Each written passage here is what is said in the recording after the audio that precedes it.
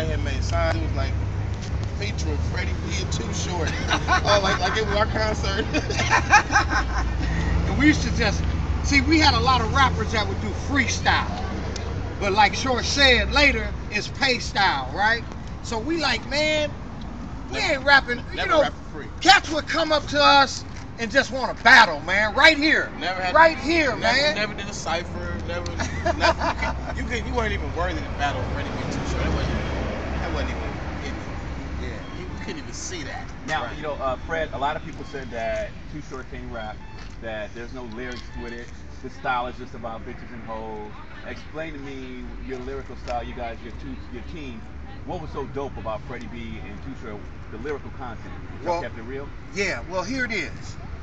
We both came up in somewhat middle-class families, but where we were hanging out was on the streets with the pimps, the prostitutes, the players, the D-boys, the drug dealers. So that lifestyle would have Short write a rap like Pimpology, and that would just chronicle what we saw, what we were living, because I grew up in West Oakland as well, right by the Continental Club where they filmed the Mac.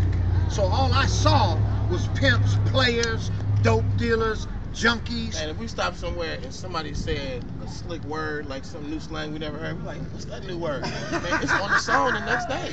It's whatever new fashion come out, we mentioned it. It was everything. Right.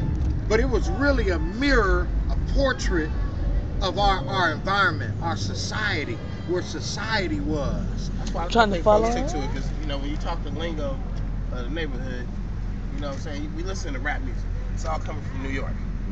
We love it. We dance at it at the party, dance to it at the parties.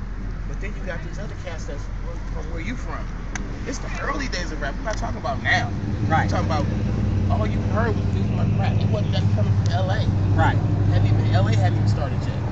Yeah. He was putting that shit out on the streets straight to you. Here, in your hand. Yeah. Now, a lot of people said that at some point, I think Too Short was saying that people was like, your tape was ending up in LA. Your tape was ending up in Texas. All over the place. How did that feel to start? Man, we got famous in places like Hunters Point, Fillmore, Vallejo, Richmond, all off dub tapes. We never even sold a tape out there.